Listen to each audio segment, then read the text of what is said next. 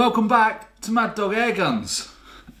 Today I'm going to show you something that I picked up with the black powder. I was having a bit of a job with the percussion caps.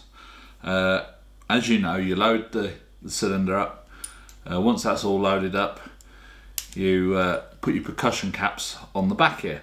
Now they're quite small and fiddly, and there's quite a little gap in there, and big fat fingers doesn't help.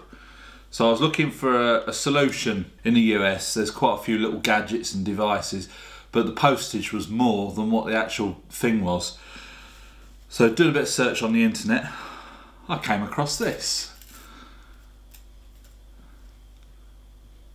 And it's made by a company called Polish Cappers. Made in Poland. It's all solid brass.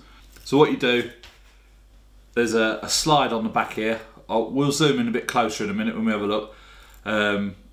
So you tip it down,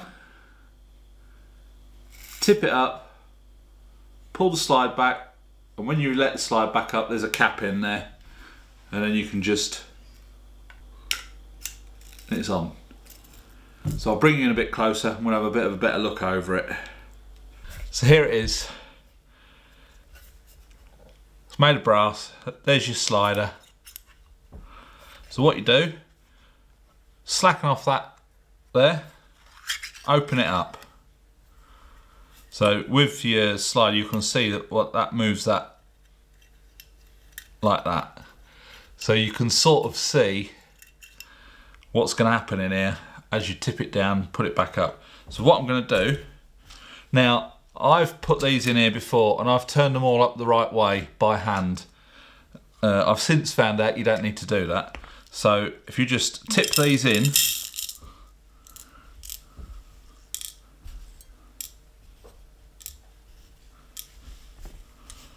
like that. Right, now watch what happens when I do this. So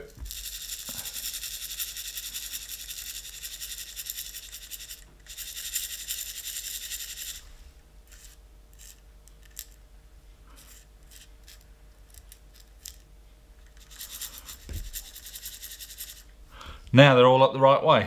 Oh, apart from that one. We just flip that one over. Oh, I'm knocking them all flying now. And there we go. They're all up the right way now. So what we do, close it up, tighten that down. So now they're all floating around in there all the right way up. So what you do, tip it down, tip it up, tip it down, tip it up, and now you see there's a little cap in there. And then what we'll do is turn that round, push that on there, just do the tab a little bit, and there we go. We've got a percussion cap on there. So we'll do that again. Tip it down, tip it up. There's a cap. Turn it round, put that on there, just push it down a little bit, pull that back, it leaves the cap on. Do it again. Tip it down, tip it up, we've got a cap. Push that on there, just touch that a little bit to release it, and there we go.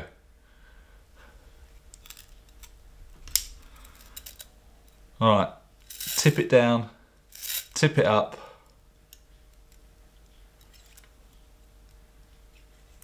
There's a cap.